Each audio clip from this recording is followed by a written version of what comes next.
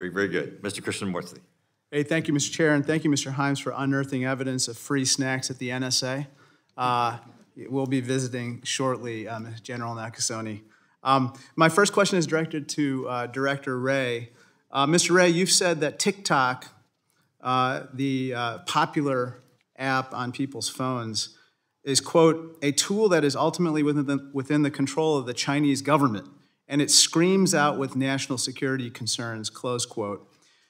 We found that TikTok and ByteDance employees regularly engage in a practice called heeding, close in quotes, heeding, a manual push that ensures specific videos, quote, achieve a certain number of video views. Mr. Wray, can you rule out that TikTok has heeded content at the direction of the CCP? I don't think we could rule that out. Can you, now let me just talk about another instance of what I think is very problematic behavior at TikTok and ByteDance, their parent company. In December of last year, ByteDance confirmed it used TikTok to monitor U.S. journalists' physical location using their IP addresses in an attempt to identify whether they had been located by ByteDance employees. Can you rule out that this data was also shared with the CCP? I don't think we could rule that out. Could the CCP use TikTok to shape political opinion, such as to misinform the American public? What you just described there is one of the concerns that we have, namely that the control of the recommendation algorithm could be used to conduct influence operations. And much along the lines of your first two questions, it's important to understand that that's not something that would be easily detected or ruled out, as you say. And that's just one of the several security concerns that we have about TikTok. Thank you. Director Haynes, recently my staff described to me a term called guangzi. Apparently, guangzi is a Chinese term that refers to a part of Chinese culture where people develop personal trust and a strong relationship that can involve moral obligations and exchange of favors. And they suggested in the press, there's been suggestions that guangzi has developed between Chairman Xi and Vladimir Putin. Let me ask you this question.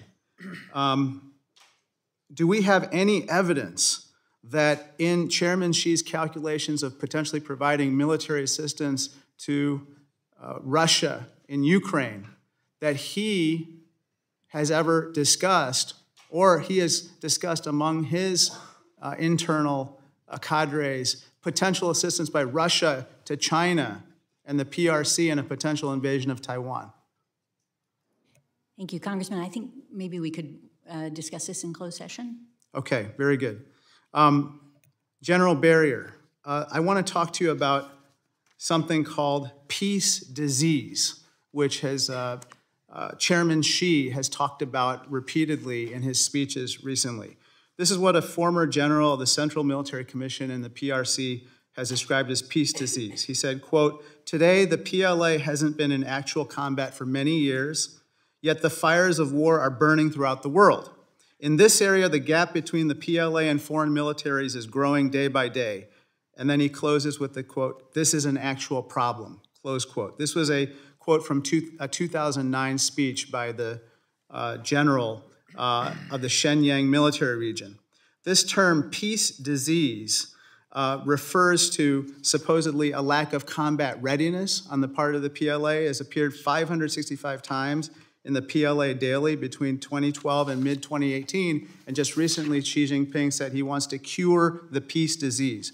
How do you assess when Chairman Xi would know that the peacetime disease has been cured and that their troops are ready for combat?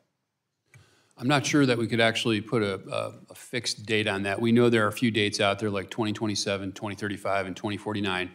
And we know that his leaders don't have the kind of combat experience that, say, the American military leaders have. So we think that this is in his mind and perhaps shapes the way that he thinks about the readiness of his force. And we could probably go into a few more details on that in a closed session. Very good.